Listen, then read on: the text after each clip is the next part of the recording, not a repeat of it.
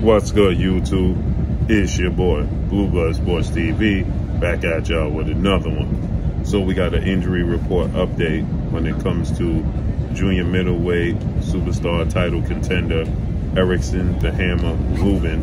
Erickson Lubin, he took on undefeated Mexican superstar junior middleweight title contender, the towering inferno Sebastian Fundora, in which Erickson Lubin was in a Fight of the Year candidate fight, which saw him get dropped, and also which saw him drop Erickson from Sebastian Fundora in the 7th round. So early in the fight, he was dropped.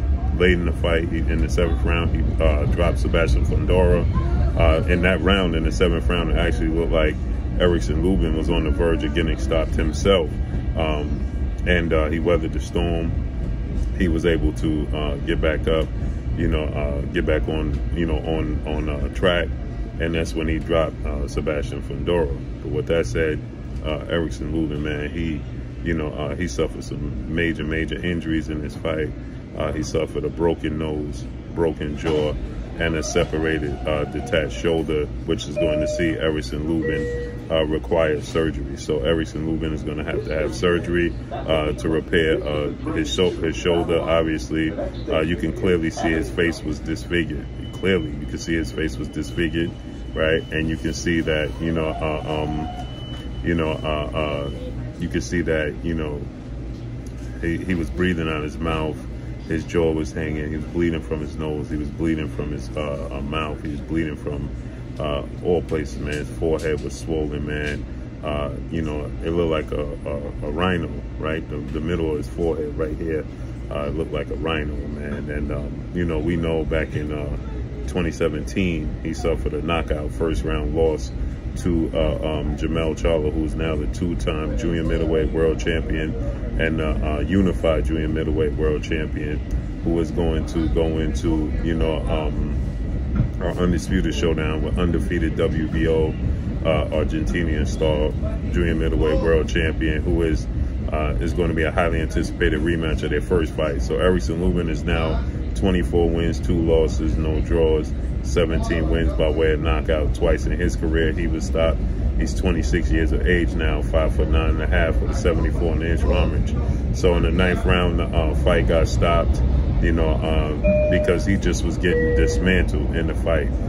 This was definitely going to take some time and mileage off his career. This is a lot of wear and tear on his career, man. A lot of tread on the tires. The first knockout to Jermell Charlo was a knockout that he didn't see. It was an uppercut, short uppercut hook on the inside that he got caught with, and he got knocked out in the first round. This fight, he took a blistering, right? He took a beating in this fight, and oddly enough, he was actually winning the fight. Okay, he was putting on, in my opinion, one of the most heroic fights that we've seen in recent times. Right, a lot of people would have threw in the towel. He was getting fatigued.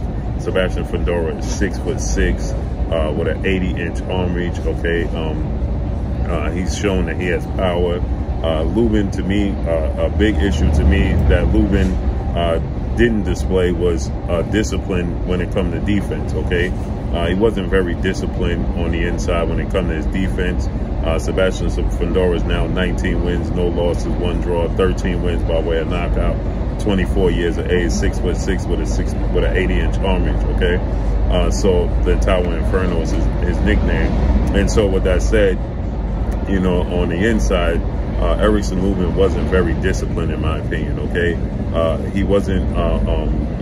He should not have been standing there waiting for the receipts to come back from Sebastian Fundora.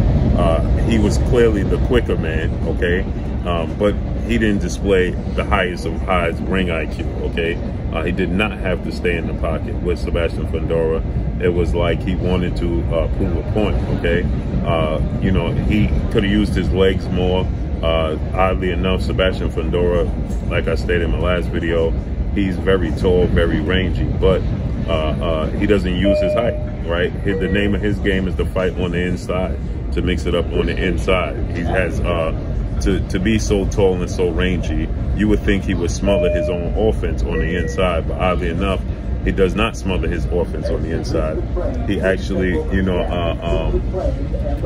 he actually is very accurate on the inside. So where you would think that, you know, he gives up his height, where you would think that he gives up, you know, his arm reach and things of that nature, he actually doesn't, right? He actually, you know, he actually is very good on the inside and very accurate on the inside, right? And, you know, so it's very surprising to be that tall, that rangy, and be that accurate and have power on the inside.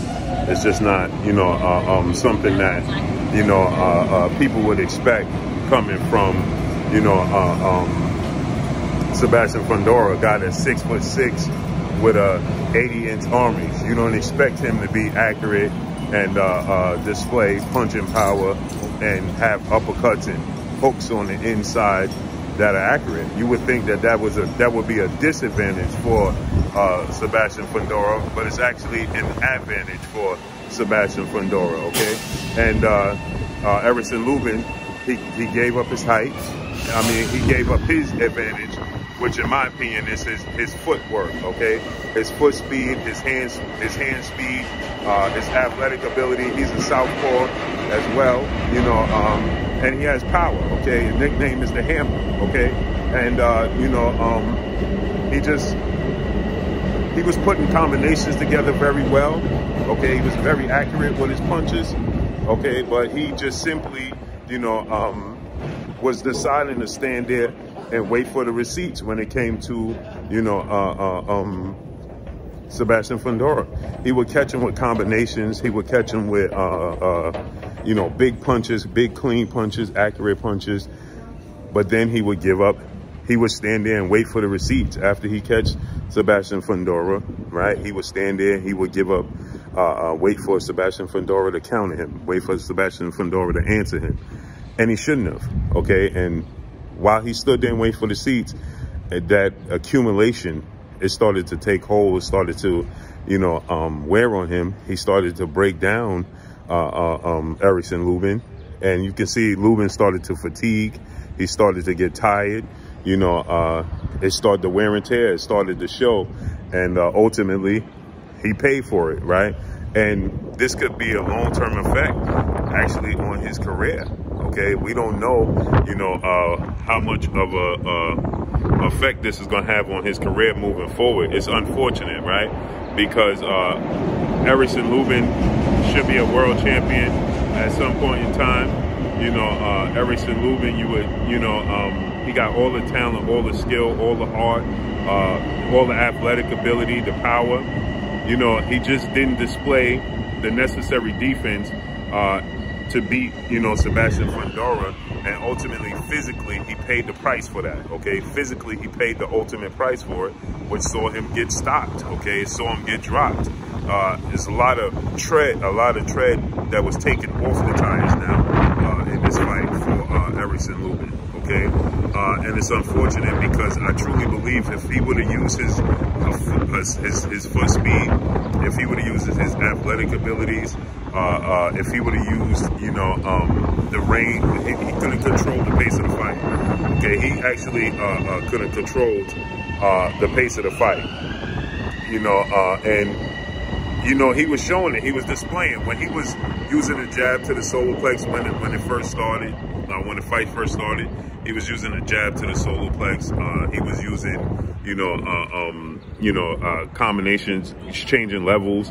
You know, although he was at a height and arm reach disadvantage, he clearly was the better pure boxer on the outside. Okay, again, I know it's shocking to many people to see that Erickson Lubin at 5'9.5" with a 74-inch arm reach had the advantage on the outside, boxing a guy who's 6'6" with an 80-inch arm reach advantage. But that's just the case. That's the nature of the sport of boxing. Is styles make fights, and Fundora, his advantage is on the inside. He can see everything. His punches are coming downhill when all of your punches are going uphill. And that's an advantage that Sebastian Fundora has, okay? And again, when Lubin was jabbing to the solar plex, countering with the left hand, coming with the right hook, you know, straight left hand, he was clearly the better pure boxer.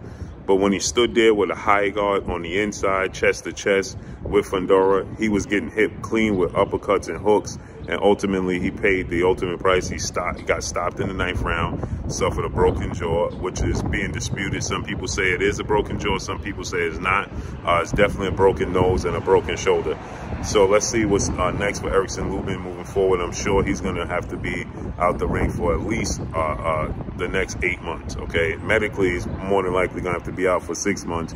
But you tack on rehab and things of that nature, it's going to be a long while for Erickson Lubin at the back to get back to the top. So let's see how this unfolds and plays out for his career moving forward. But that's all I got for y'all. Make sure you hit the like button. Drop a comment in the comment section. Let me know what y'all think.